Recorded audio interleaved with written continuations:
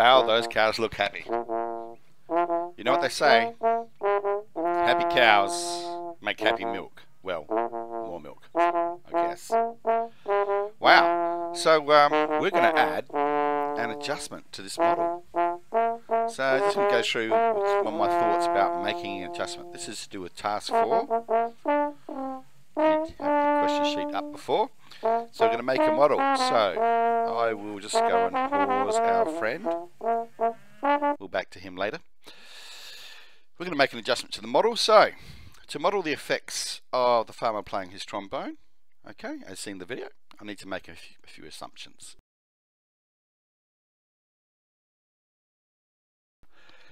So cows look very happy. They're going to increase their milk. May. So I'm looking at these sentences here.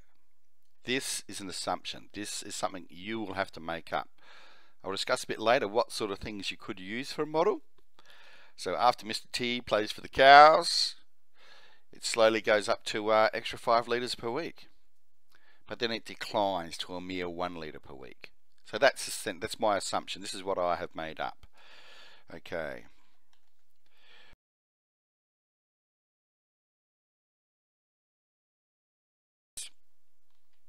Right, now we need to model this. So it's going to go, so it slowly rises to a top and then drops down. So between 4 and 5, well, I think the average is 3. So I've got this sentence here talking about the average being 3. Alright, fair enough. And I'm going to go up to 5. So 3 plus 2 gives me 5. So this has given me 2 of my letters. Okay, so I've got my average of 3, so I'm going to see if I can bring up this graph. So this is the graph that you were just looking at. Not quite sure where the equations are. Yep. So here's my average of 3. To make it go up, there's my average, 3. To make it go up and down, I'm going to add 2. So 3 plus 2 is the 5. And 3 take 2 goes from 3 litres to 1 litre. So even on when the cows are getting a little bit bored, waiting for him to come back, we have got some improvement. So the critical deal, I guess, are to do with these numbers here. What is going to be the B term and the C term? Back to the maths.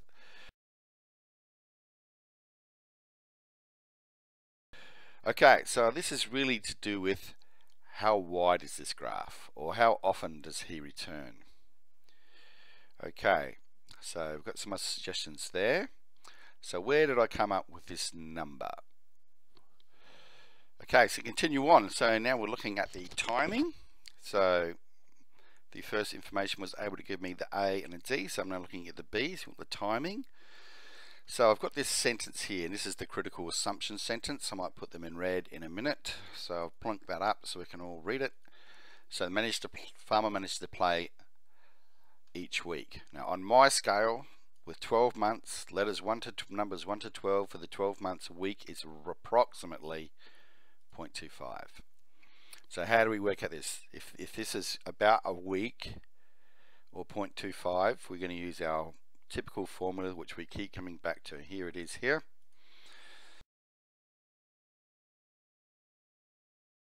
So B equals 2 pi divided by the period. B equals 2 pi over 0.25. Just works out that is 8 pi.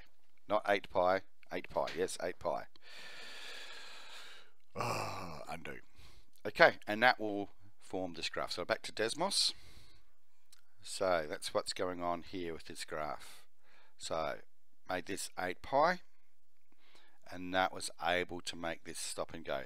Notice I have got a big close-up of the little graph, the little adjustment that I'm making.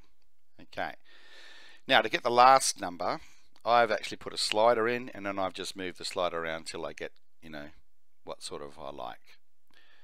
So I've already put a maximum there, so now I have to sort of, yeah.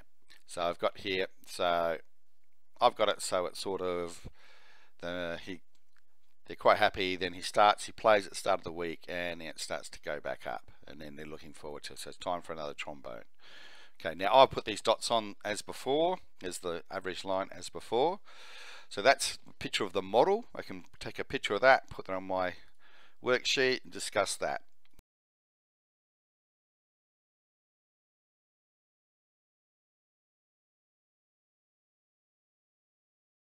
Just to show you briefly the next bit. Here, if you look down here, I have a model of the actual graph.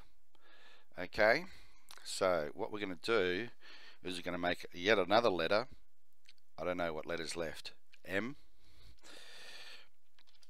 X equals my first model, P of X, plus my new model called N of X, I believe it's called. Oh, we don't want that, we just want a normal X. And we'll just make sure that N and this N are the same size. Okay, now to see what the difference is here, I'm going to need to zoom out. So let's turn off my little model. We see the little model down the bottom. Okay, turn that off so it's a bit confusing. Okay, so here is my normal model for the year. X is 12. Okay, put that away. Okay, it's my normal model for the year. That's the model that you've, similar to what you've done. My numbers are different, of course. Okay, 8 and 10. Now let's have a look at what the effect of my variation is. So overall, the effect of my variation is to have a better average on top. Now we discussed about the reason for that. It's mainly because the cows are so happy.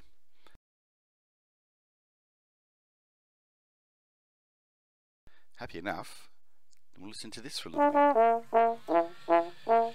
Right, I'm going to stop it there at this point. We might add a little bit more, but very briefly, we have some other things that might come in. Maybe we're going to get feed supplement each week, moving the cows to fortnight, new pasture each fortnight.